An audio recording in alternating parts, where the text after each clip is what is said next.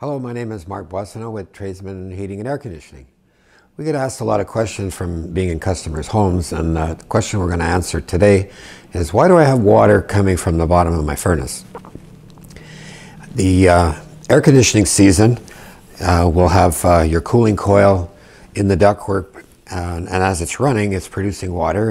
You've got that hot, humid air going through the cooling coil, and the moisture that collects on it will go to a drain pan and eventually go into a tube similar to this and make its way down to your floor drain. So if you've got water coming from the bottom of your furnace during the cooling cycle and it's not making its way down this tube, then you've got a problem with something internally where the drain pan is plugged, the cooling coil is frozen up, and it's just not making its way down this tube. It could be plugged up and maybe needs to be blown out.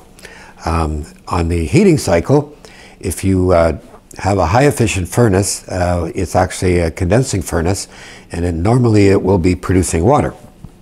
And on the side of the furnace, you've got condensate water that will eventually make its way to a pipe similar to this, which will go down to the floor drain or into a condensate pump. And so it's normal to see water coming down this tube and making its way to the drain. And if that's not the case, if you're seeing water that's basically at the bottom of the furnace during a heat cycle and it's not going through the tube, then you should have it serviced, definitely. There's something that's plugged up inside, and it could be the trap that makes its way before this pipe. And it also could be the secondary heat exchanger is plugged, and there's something going on inside that's backing up, and that could also make its way down to the bottom of the furnace, which is not good.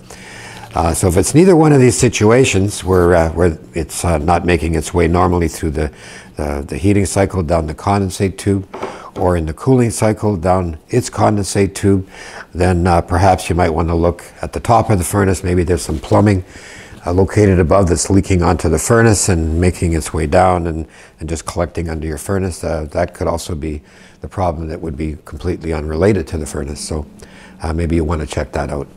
I hope this information is of use to you. Please like and share us in the comments box below. Visit us on our Facebook page. You can also call us directly at 888-2020 or go to tms2020.com.